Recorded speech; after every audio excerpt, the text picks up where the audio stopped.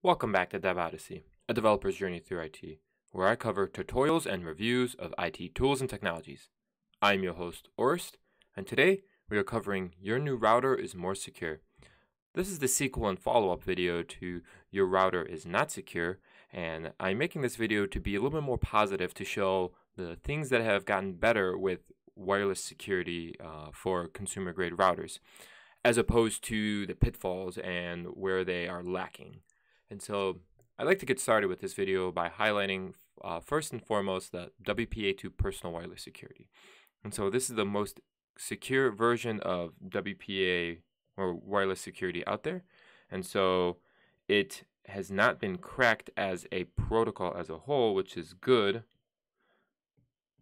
However, I would like to note that it can be cracked with brute force guessing. So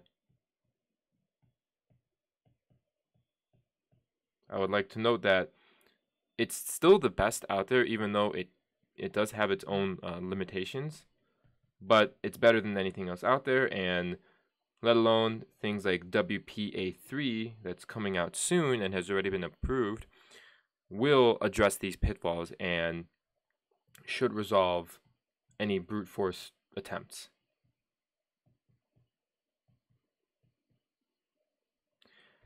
Additionally, if you have anything that does not have WPA2 personal right now and is on WPA or WEP, I would highly suggest ditching that router and go ahead and getting a new one that supports WPA2 personal at the least.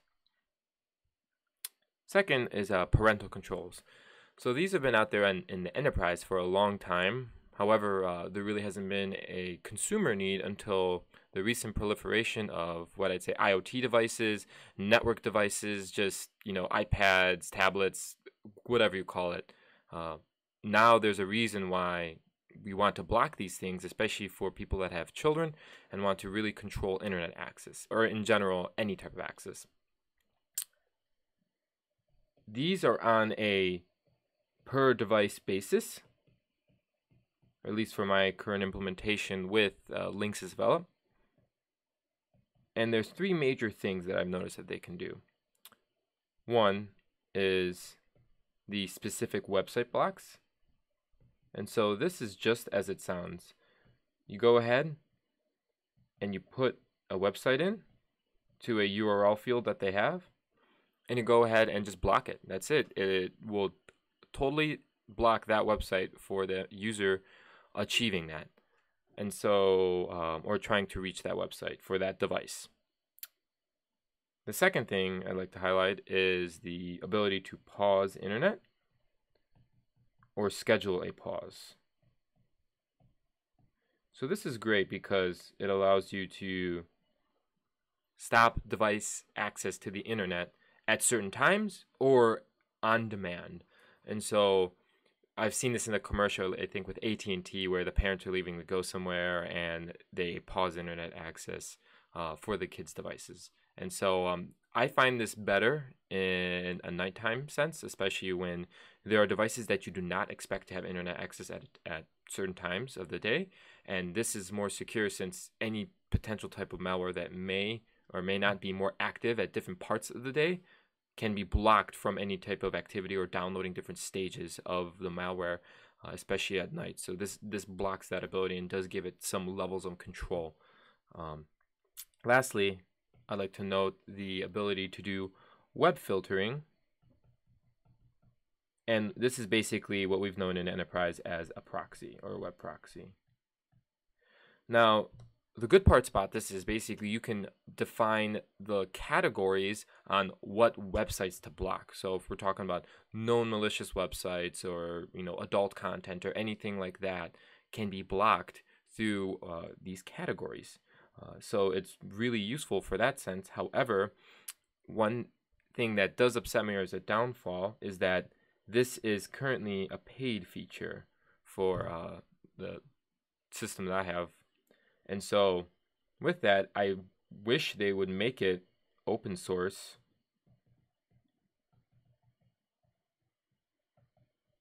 because then here you can just add in your own categories that are known to be blocked, or let alone use a different provider that blocks them. In this case, with Linksys Valve, they partner with Trend Micro.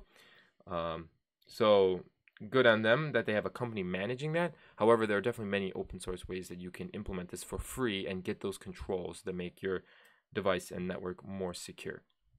And so just to add a couple things to this topic still, it's most likely based on a combination of MAC and IP address. And so the good parts is that here you get pretty specific with the device in question. However, these can be spoofed. So you can spoof a MAC, and that basically effectively changes your machine identifier, and therefore it bypasses these controls. Additionally, with IP address, you could just request a new lease,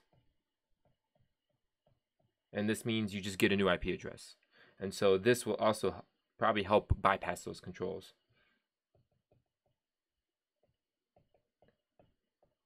And so there's definitely room for improvement, and I am happy to say that there's a lot of benefit that they've already put in so far. But one way to improve would be to just make these broad and overarching. So basically on the network itself, don't necessarily apply to the device. So like on the actual router itself, apply these web filtering categories.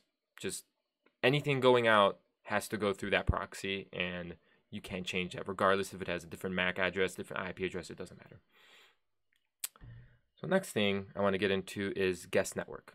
So with the guest network, this is the form of network segmentation.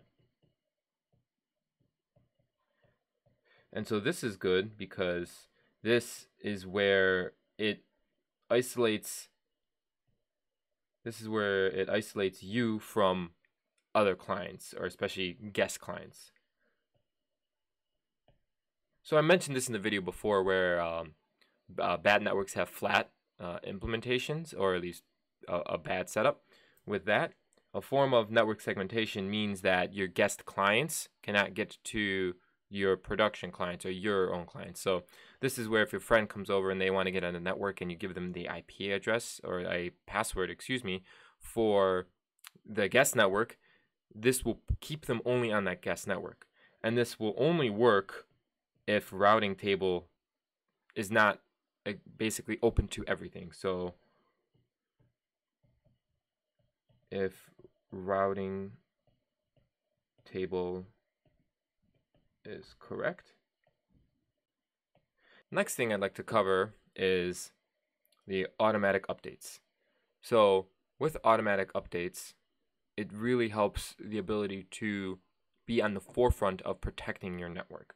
And so this, as mentioned in the prior video, will reduce vulnerabilities, or at least open vulnerabilities, because most likely they are being patched. Now I can't say for certain that it's always being patched. However, this is an opportunity and a chance for the providers of the hardware providers to go ahead and update the systems with patches for known vulnerabilities, or especially new ones that come out. As a side note, this can also add new features. And so I'm going to cover that in a later section with just some bonus content of how automatic updates can improve the system as well, not only in a security sense. And lastly, this is a good thing because it's also on by default, or at least given the option. And I would highly suggest that you keep automatic updates on. Just like with your iPhone apps, I'm sure you keep them automatically on. Last thing I want to touch on is motion detection. And so I read a Gizmodo article, which I'll link in the description below, that talks about motion detection with the Linksys Valve system. And to cover it very on a high level, the motion detection here is based on signals between nodes.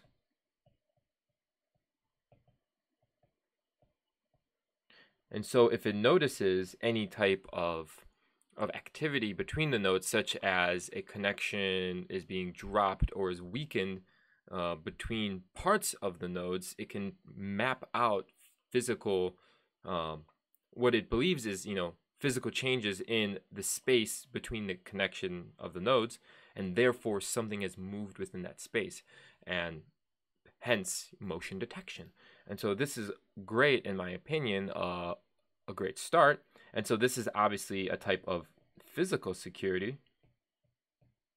Again, though, this one downfall is that it is paid, but also it's very, very limited. So what you can do with it is schedule time for notifications when your motion detection should be on. What this does will then is send you a notification, and that's it. It just says, hey, we noticed some motion in between the nodes, and that's it. Now, that's great and all, but it doesn't tell you where was the motion. Like in your house, where in your house, where was it? Let alone there's no integrations between other security systems. So where it can detect or send it to, let's say, an alarm system that you have that there was motion detected. That's really it in terms of my pitfalls for that. And so as a feature now, I would not recommend it because I don't think you get the bang for your buck for, I think, about $25 a year. Not worth it. But I think it has a promising future, and where we can see how mesh technology is moving into the future or into different avenues of security.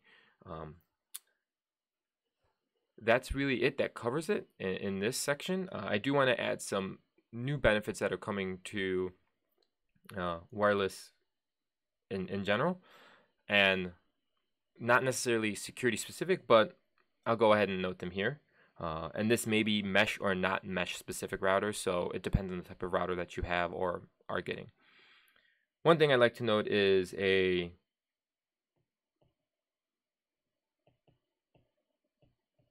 we go. One thing I'd like to note is direct connections, or excuse me, direct connection changes. So in this sense, what I really mean by that is being able to change how you connect. So what I've noticed is being able to use as an access point is a big benefit.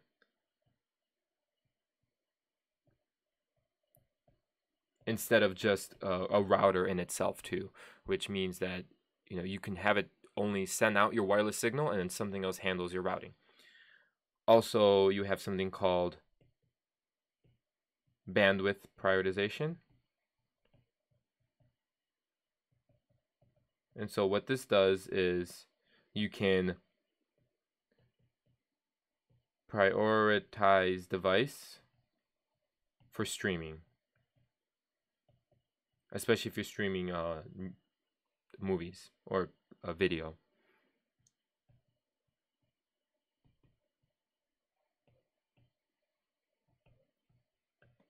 So anyone who's watching Netflix, Hulu, YouTube TV, etc. can get a better connection because of this. The other thing I'd like to note is for mesh systems, we have simple node integrations, where I would just basically call it plug and play.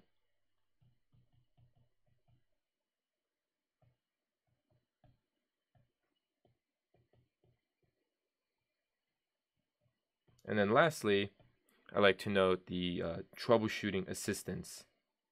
So I think this is really powerful because it allows the consumer to help fix their own problems through intelligent notification or user design. So